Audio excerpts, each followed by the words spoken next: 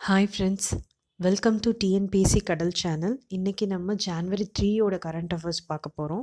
Only 20 points தான், few மினிட்ஸில் வந்து நம்ம ஞாபகத்தில் வச்சுக்கலாம். இதுக்கு முன்னாடி பார்த்தீங்கன்னா ஜான்வரி 2வோட ரீகேப் பார்க்கலாம். அதாவது கொஷின்ஸாக நம்ம கொடுத்துருக்கோம் 10 கொஷின்ஸ். அதுக்கெல்லாம் உங்களுக்கு ஆன்சர் தெரியுதான்னு செக் பண்ணிக்கோங்க. தெரிஞ்சவங்க கமெண்ட் பாக்ஸில் போஸ்ட் பண்ணுங்கள். நான் வந்து ஆன்சரை டிஸ்கிரிப்ஷனில் கொடுக்குறேன். இதுக்கு முன்னாடி இருக்கிற வீடியோவும் பார்த்து தெரிஞ்சுக்கோங்க தெரியாதவங்க. ஃபர்ஸ்ட் கொஷின் பார்த்தீங்கன்னா, முதலில் பிளாஸ்டிக் பொருட்களுக்கு தடை விதித்த மாநிலம். செகண்ட், ஐடபிள்யூசி அப்படிங்கிறது என்ன? தேர்டு, 2019 புத்தாண்டில் பிறந்த குழந்தைகளின் எண்ணிக்கையில் 2ஆம் இடம் பிடித்த நாடு. ஃபோர்த்து கொஷின், எத்தனையாவது இந்திய சமூக அறிவியல் மாநாடு ஒடிசாவில் நடந்தது? ஃபிஃப்த்து கொஷின் வந்து 2018ஓட சிறந்த T20 கிரிக்கெட் வீராங்கனை விருது பெற்றவர் யார்? சிக்ஸ்த் கொஷின், தெலுங்கானா உயர்நீதிமன்றத்தின் முதல் தலைமை நீதிபதி யார்? அதே மாதிரி ஆந்திர பிரதேசத்தோட உயர்நீதிமன்றத்தோட முதல் தலைமை நீதிபதி யாருன்னு கேட்டிருக்காங்க. நெக்ஸ்ட்டு, 106வது இந்திய அறிவியல் மாநாட்டோட கருப்பொருள் என்ன? நைன்த் கொஷின், வனிதா மதிலோட நிலம். வனிதா மதில் என்ன ஞாபகம் இருக்கா? கேரளா பெண்கள் பண்ணது. Next 10th question, Aninditha Niyogi அனாமிற்கு வழங்கப்பட்ட விருது. அனிந்திதா நியோகி அனாமிற்கு வழங்கப்பட்ட விருது என்ன? இந்த 10 கொஷின் தான். ஓகே, வாங்க நம்ம ஜான்வரி 3யோட கரண்ட் அஃபேர்ஸ் பார்க்கலாம். பாருங்க, ஃபர்ஸ்ட் வந்து இந்தியாவோட நிகழ்வுகள் பார்க்கலாம். ஃபஸ்ட்டு பாயிண்ட் என்னென்னா, 2வது பெரிய பொதுத்துறை வங்கியாக வந்து பரோடா வங்கியை வந்து மாற்றிருக்காங்க. எப்படின்னா, 3 பேங்க்கை வந்து இணைச்சிருக்காங்க. ஃபஸ்ட் வந்து bank of Baroda, Vijaya bank and Dheena bank. இந்த 3 பேங்க்கையும் இணைக்கும் முடிவுக்கு மத்திய அரசு வந்து ஒப்புதல் கொடுத்துருக்கு. ஓகேவா? ஸோ ஃபஸ்ட்டு பெரிய பொதுத்துறை வங்கி வந்து எஸ்பிஐ, அது நமக்கு தெரியும். இப்போ செகண்டாக பரோடா வங்கி மாறப்போகுது. ஓகேவா? அடுத்த பாயிண்ட் வந்து, ஏஷியன் நாடுகள்லேருந்து இந்தியா இறக்குமதி செய்கிற கச்சா பாமாயில் எண்ணெய் இருக்கு இல்லையா, அதோட இறக்குமதி வரியை வந்து 44%லேருந்து 40%ஆக குறைச்சிருக்காங்க. ஓகேவா?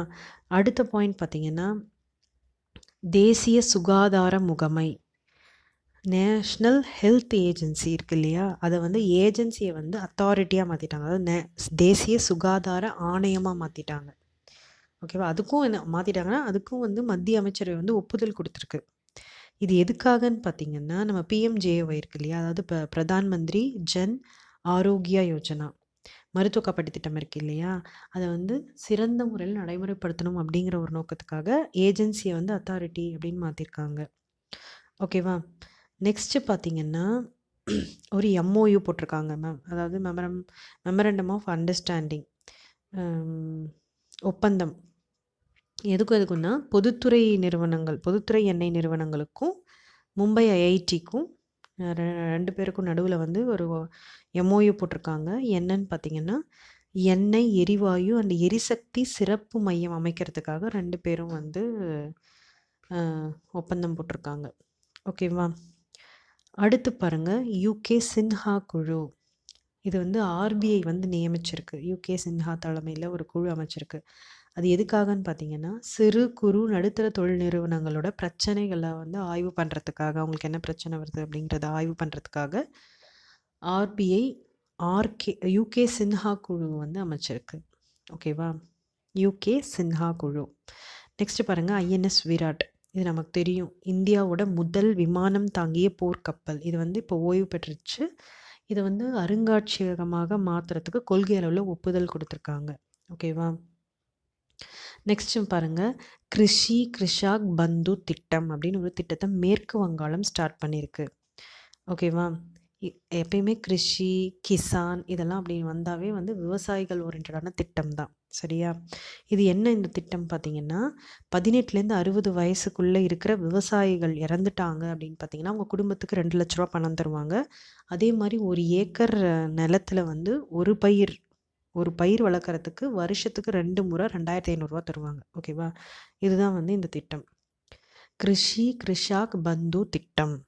ஓகே, மேற்கு வங்காளம் ஞாபகத்தில் வச்சுக்கோங்க.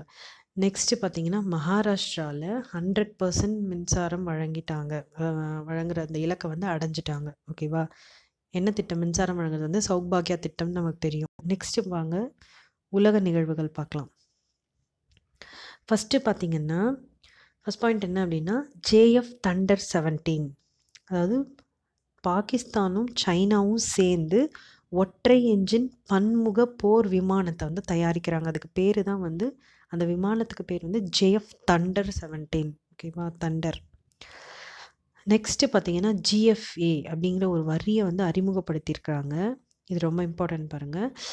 ஜீனா கூகுள், ஏனா ஆப்பிள், எஃப்னா ஃபேஸ்புக் அண்ட் இன்னொரு ஏ வந்து அமேசான். இந்த மிகப்பெரிய தொழில்நுட்ப நிறுவனங்கள் வந்து ஐரோப்பாவில் அவங்க பண்ணுற வர்த்தகத்துக்கான வரிகளை அவங்க நியாயமாக தான் செலுத்துகிறாங்க அப்படிங்கிறத உறுதி செய்கிறதுக்காக ஃப்ரான்ஸ் நாடு வந்து இந்த GAFA வரியை வந்து அறிமுகம் செஞ்சுருக்கு. ஓகேவா, GAFA அப்படின்னா என்னன்னு பார்த்துக்கோங்க. Google, apple, Facebook, Amazon. இதை அறிமுகப்படுத்தின நாடு வந்து ஃப்ரான்ஸ். ஓகேவா, சரி. ஓகே, நெக்ஸ்ட் பாயிண்ட் பார்க்கலாம். ஃபெஹ்மாரன் ஃபிக்ஸ்டு லிங்க், ஓகேவா, அப்படின்னு ஒரு சுரங்கப்பாதையை வந்து திறந்திருக்காங்க.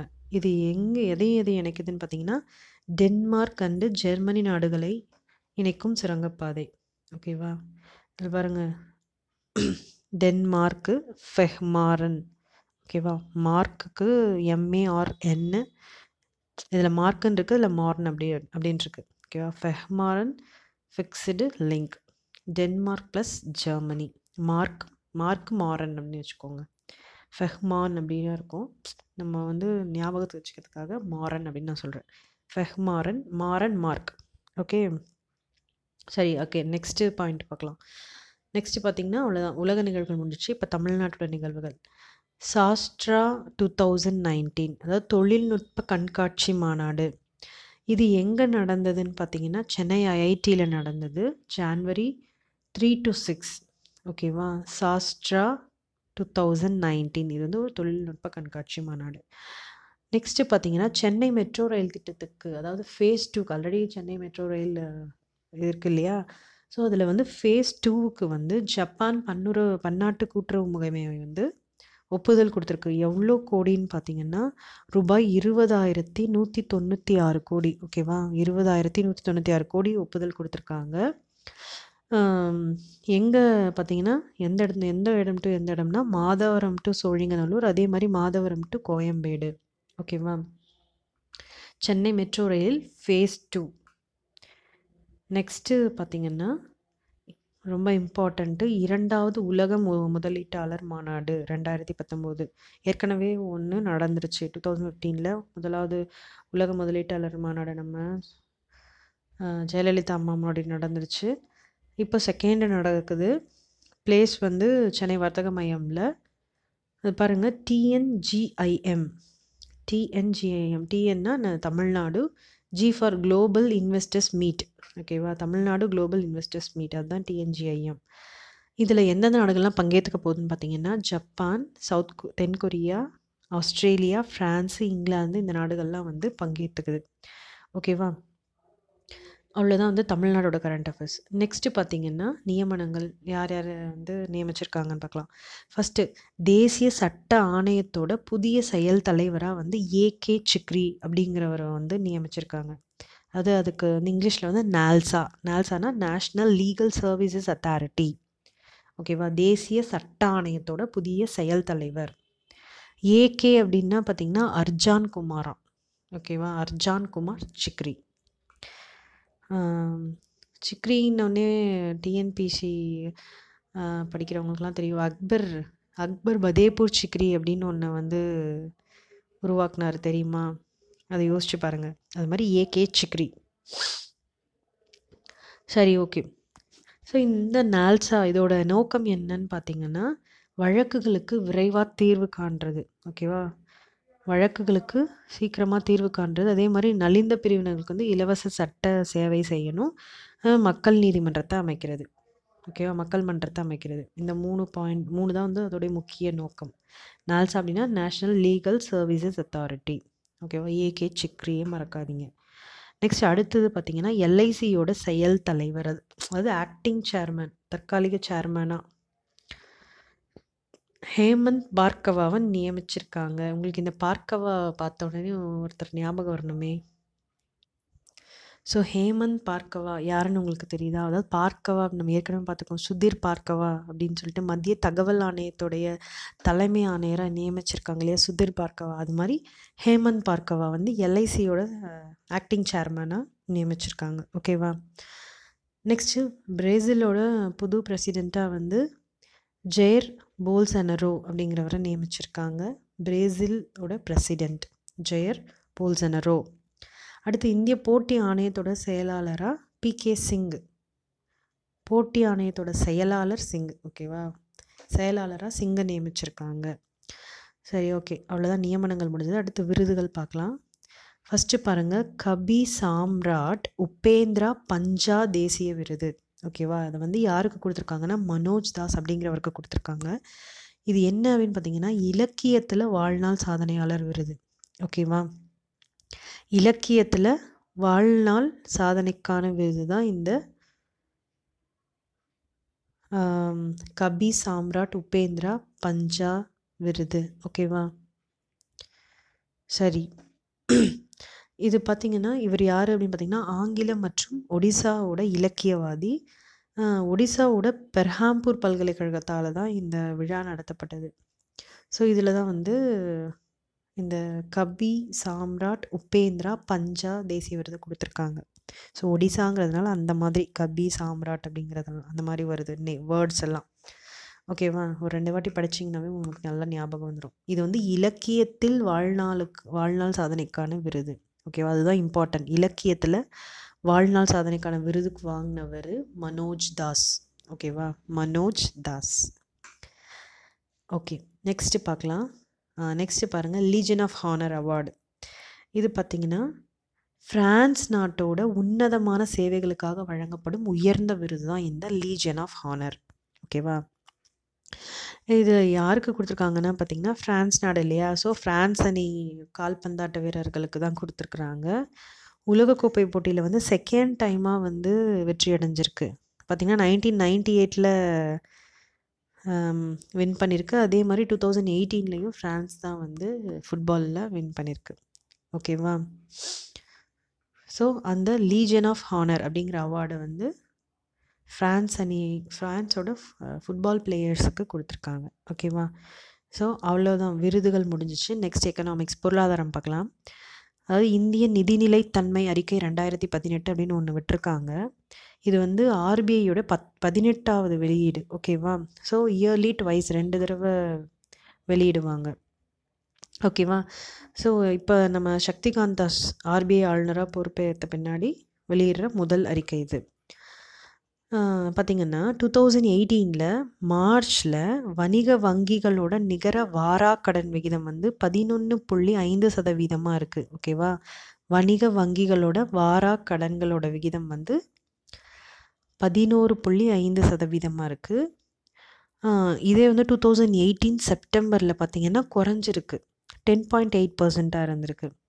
இன்னொன்று வந்து மறுசீரமைக்கப்பட்ட நிலையான முன்னேற்றங்களின் விகிதமானது 2018 செப்டம்பரில் 0.5% அளவில் சீரான வளர்ச்சி அடைஞ்சிருக்கிறதா வந்து சொல்லியிருக்காங்க. ஸோ இது வந்து இந்திய நிதி நிலைத்தன்மை அறிக்கை. ஓகேவா? ஆர்பிஐ வெளியிடுறது. சரி, ஓகே, இது உள்ளதான் பொருளாதாரம். நெக்ஸ்ட்டு வந்து சயின்ஸ் அண்ட் டெக்கு. ஃபஸ்ட்டு பார்த்திங்கன்னா சீனாவோட அதாவது Chang'e-4 அப்படின்னு ஒரு விண்கலம் வந்து அனுப்பியிருக்காங்க. அது பார்த்திங்கன்னா எதுக்காகன்னா நிலவோட இன்னொரு பக்கம் இருக்கு இல்லையா, நிலாவோட இன்னொரு பக்கத்தில் வந்து இருண்ட மாதிரி இருக்கும். ஸோ அது அங்கே வந்து தரையிறக்கி சாதனை படைச்சிருக்காங்க. ஓகேவா? அந்த இருண்ட மறுபக்கத்தை என்னன்னு சொல்லுவாங்கன்னா ஓன் கர்மான் அப்படின்னு சொல்லுவாங்க. சரியா? நிலாவோட இருண்ட இன்னொரு பக்கம், நமக்கு எல்லாமே ஒயிட் சைட் தான் நமக்கு தெரியுது, இருண்ட இன்னொரு பக்கம் வந்து ஓன் கர்மான். இதுக்கு வந்து சைனா அனுப்பியிருக்கிற விண்கலத்தோட பேர் Chang'e-4. ஆனால் நம்ம வந்து ஞாபகம் வச்சுக்கிறதுக்காக சேஞ்சுன்னு வச்சுக்கலாம். நிலாவை சேஞ்ச் பண்ணோம்னா பிளாக் சைடாக வந்துடும் தானே, சேஞ்ச் பண்ணதுனால Change-4 அப்படிங்கிற ஒரு விண்கலத்தை வந்து அனுப்பியிருக்காங்கன்னு ஞாபகத்தை வச்சுக்கலாம். ஓகேவா? சரி, ஓகே. நெக்ஸ்ட்டு பாருங்கள், நாசாவோட ஒசிரிஸ் ரே அப்படிங்கிற செயற்கைக்கோள் வந்து பூமியிலேருந்து 11 கோடி கிலோமீட்டர் தொலைவில் இருக்கிற பென்னு அப்படிங்கிற ஒரு குறுங்கோளோட சுற்றுவட்ட பாதையில் நுழைந்து சாதனை படைச்சிருக்கு. ஓகேவா? நாசாவோட ஒசிரிஸ் ரே. சரியா? அதாவது பூமியிலேருந்து அந்த பெண்ணுங்கிறது பூமியிலேருந்து 11 கோடி கிலோமீட்டர் தொலைவில் இருக்குது. ஓகேவா? 11 கோடி கிலோமீட்டர் தொலைவில் இருக்கிறது வந்து பென்னு அப்படிங்கிற ஒரு குறுங்கோள். அந்த குறுங்கோளோட சுற்றுவட்ட பாதையில் அந்த செயற்கைக்கோள் நுழைஞ்சிருக்கு. அது வந்து நாசா விட்டுருக்கு, ஒசிரிஸ் ரே. சரியா? சரி, நெக்ஸ்ட்டு பார்த்தீங்கன்னா விளையாட்டு நிகழ்வுகள். 17th ஆசிய கோப்பை கால்பந்து 2019 எங்கே நடக்க போகுதுன்னு பார்த்தீங்கன்னா ஐக்கிய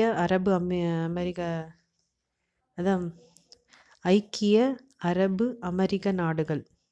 ஸோ அங்கே நடக்க போகுது. டேட் January 5லேருந்து February 1 வரைக்கும் நடக்க போகுது. அணிகள் பார்த்திங்கன்னா மொத்தமாக 24 நாடுகள், அதாவது 24 அணிகள் வந்து பங்கேற்கிறாங்க. ஏற்கனவே பார்த்திங்கன்னா ஃபிஃபாவில் வந்து இந்தியா வந்து 97th பிளேஸில் இருக்குது. நமக்கு தெரியும் இல்லையா? 97th பிளேஸில் ஃபிஃபா வேர்ல்ட் கப்பில் இந்தியாவோட பிளேஸ் வந்து 97th பிளேஸ். இதுக்கு ஐக்கிய அரபு எமிரேட்ஸில் வந்து நடக்கிறது வந்து ஏசிய கோப்பை கால்பந்து. சரியா? நெக்ஸ்ட் அடுத்து பாருங்கள், 2018 அதிக சர்வதேச விக்கெட்டுகளை எடுத்த இந்திய பந்து வீச்சாளர் யாருன்னா ஜஸ்பிரிட் பும்ரா. ஓகேவா? மொதல் 78 கேட்ச் பிடிச்சிருக்கிறார் போல இருக்குது. 78 விக்கெட்ஸு, கேட்ச் இல்லை, 78 விக்கெட்ஸ் வந்து அவர் வந்து விழுந்திருக்கு. பார்த்திங்கன்னா 9 டெஸ்ட்டு போட்டியில் வந்து 48 விக்கெட்டு விழுந்திருக்கு. 13 ஒன் டே மேட்ச்சில் பார்த்திங்கன்னா 28 விக்கெட்ஸு. அதே மாதிரி 8 T20 மேட்ச்சில் வந்து 8 விக்கெட்ஸ் வந்து எடுத்திருக்காரு. ஓகேவா? 2018 அதிக சர்வதேச விக்கெட்டுகளை எடுத்த இந்திய பந்து வீச்சாளர் ஜஸ்பிரிட் பும்ரா. ஸோ இதுக்கு முன்னாடி கரண்ட் அஃபேர்ஸில் நம்ம பார்த்துருக்கோம் இல்லையா? ஒரே டெஸ்ட் தொடரில் 20 கேட்ச் பிடிச்ச இந்திய வீரர் ரிஷப் பந்த் நம்ம பார்த்துருக்கோம் இல்லையா? ஸோ அவர் பார்த்திங்கன்னா ஸோ ஆஸ்திரேலியாவில் சதம் அடித்த இந்திய விக்கெட் கீப்பர் அவர் தான். அதே மாதிரி வெளிநாட்டில் போய் 2 சதம் அடித்த முதல் விக்கெட் கீப்பர் வந்து அவர் தான், ரிஷப் பந்த். ஓகேவா? ரிஷப் பந்த் அப்படின்னு ஞாபகம் வச்சுக்கோங்க. பந்துக்கும் அவருக்கும் சம்மந்தம் இருக்குது. ஸோ அந்த மாதிரி இவர் வந்து சர்வதேச விக்கெட் எடுத்த இந்திய பந்து வீச்சாளர் அப்படின்னு கேட்டோம்னா ஜஸ்பிரிட் பும்ரா. ஓகேவா? ஒரு ஸ்ப்ரிட்டோட பந்து எல்லாத்தையும் அதாவது விக்கெட் இது பண்ணிட்டார். ஓகேவா? ஸ்ப்ரிட்னா சர்வதேச விக்கெட்டு, கேட்சஸ்னா பந்து. ஓகேவா? பந்தில் தானே கேட்ச் பிடிக்க முடியும். ரிஷப் பந்த். ஓகேவா? ஸோ இவ்வளவு தான். ஓகேவா? இதை வந்து நம்ம பாருங்கள் சிம்பிளாக 20 பாயிண்ட்ஸில் பார்க்கலாம். ஸோ 20 பாயிண்ட்ஸ் பாருங்கள். ஃபஸ்ட்டு வந்து பரோடா பேங்க் என்னது? 2வது பெரிய பொதுத்துறை வங்கியாக மாற்ற சொல்லியிருக்காங்க. 3 பேங்க் என்னது? பரோடா, விஜயா, தீனா.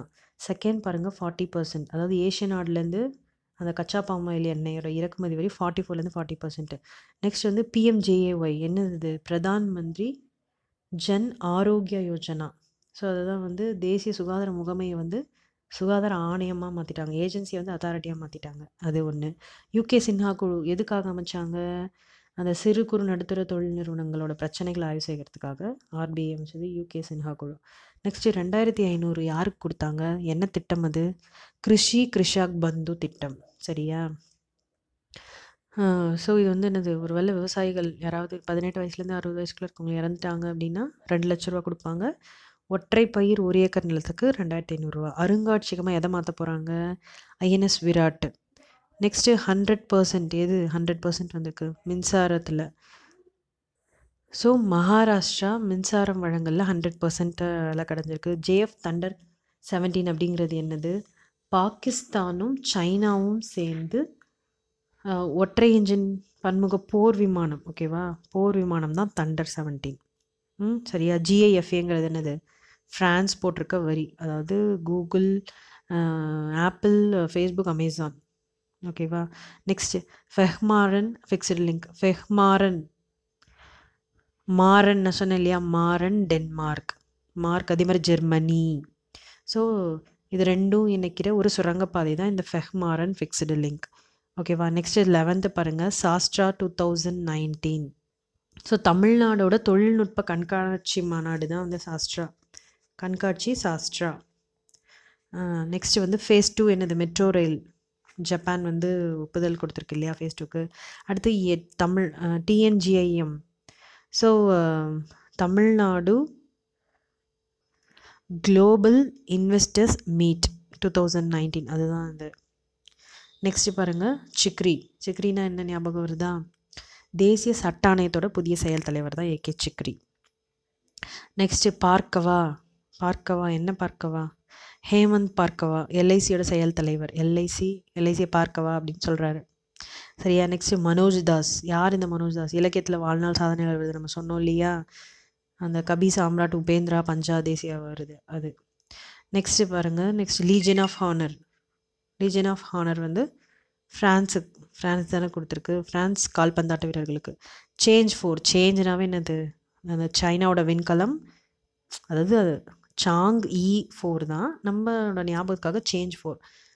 நிலாவோட இன்னொரு பக்கம், இரண்டு பக்கத்தில் போய் அந்த விண்கலத்தை இறக்கி சாதனை படைச்சிருக்கு. நெக்ஸ்ட்டு பெண்ணுங்கிறது என்னது? ஸோ இது பூமியிலேருந்து 11 கோடி கிலோமீட்டர் தொலைவில் இருக்குது. இது நாசாவோட ஒசிரிஸ் ரே, ஞாபகம் இருக்கா? ஒசிரிஸ் ரே அப்படிங்கிறது வந்து பெண்ணு குறுங்கோளோட சுற்றுவட்ட பாதையில் நுழைஞ்சு சாதனை படைச்சிருக்கு. அடுத்து ஜஸ்பிரிட் பும்ரா. ஸ்பிரிட்டோட விக்கெட்டெல்லாம் பிடிச்சவர் யார்? நம்ம ஜஸ்பிரிட் பும்ரா. இவர் வந்து 2018 அதிக சர்வதேச விக்கெட்டுகளை எடுத்த இந்திய பந்து வீச்சாளர். இதே உங்களுக்கு ஞாபகம் இருக்கா? ஒரே டெஸ்ட் தொடரில் 20 கேட்சை பிடிச்ச இந்தியர்னா ரிஷப் பந்த். ஓகேவா. ஸோ 20 பாயிண்ட்ஸ் தான் ஈஸியாக நம்ம ஞாபகத்தில் வச்சுக்கலாம். அகெயின் வீடியோ பார்த்துட்டு இந்த பாயிண்ட்ஸை பாருங்கள், உங்களுக்கு கண்டிப்பாக ஞாபகத்தில் வரும். திருப்பி வீடியோ பார்த்தீங்கன்னா ஈஸியாக மைண்டில் ரிஜிஸ்டர் ஆகும்.